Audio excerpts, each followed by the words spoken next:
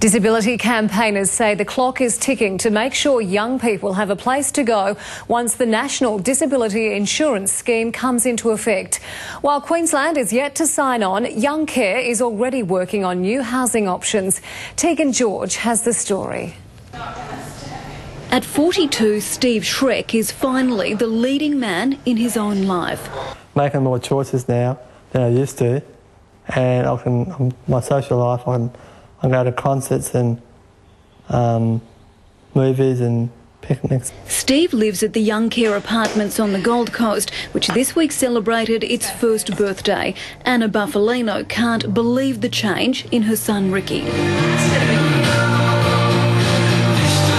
He's happier and healthier, and I can now just focus on being his mum, and Ricky really enjoys having mum time. But not every family has that chance. This morning, 7,500 young Aussies woke up in aged care facilities.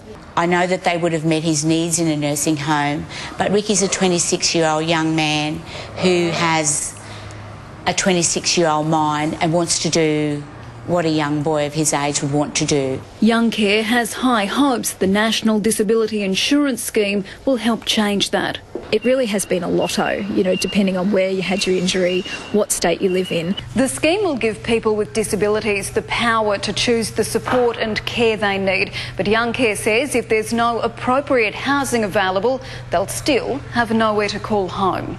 Which is why the organisation is working on new housing models. But we're also interested in looking at what's best practice for a family home or a share house. It gives back dignity, it gives back choice, and it gives back a quality relationship. It also gives security.